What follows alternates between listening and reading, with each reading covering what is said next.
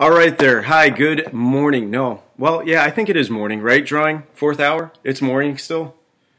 I don't know. This looking at my watch doesn't really mean anything because I'm doing this video about 2 days earlier than when you'll be watching it in class.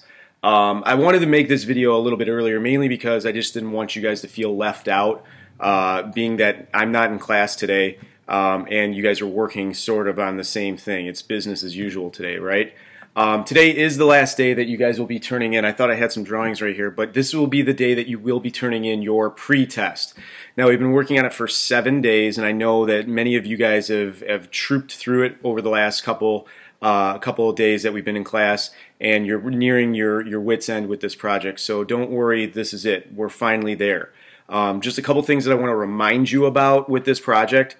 When you guys go to submit this, please write your name on the back.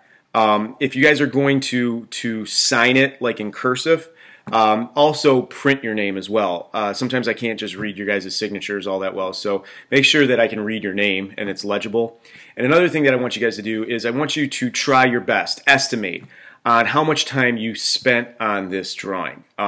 People are going to think that this is a trick, but it's absolutely not a trick. I'd like you guys to go back when this was first assigned to you, presented to you last Monday.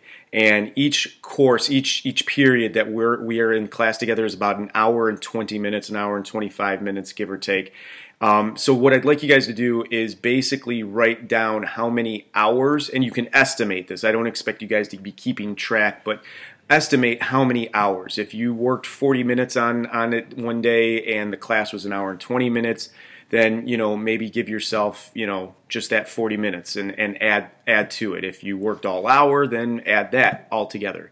But this is a good indicator because in January, when you have your midterm, you'll be getting these pre-tests back, and that will be a direct comparison to what you can do here with your end of the year drawing. All right, so I just want to be able to make sure that you guys can document how much time you used. You don't have to put any other information on it, and please, when you're signing the back of your artwork, don't use pen or Sharpie.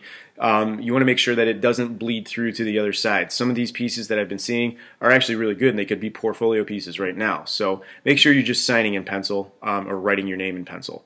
I will see you guys tomorrow. Tomorrow's Friday. It's our sketchbook challenge, and I have something very special planned, something interesting, a little change up, a little twist. So I look forward to seeing you guys Friday, and you know what? Congratulations, you've reached the end of this, and now sky's the limit, all right? Can't wait to see you guys tomorrow. Bye.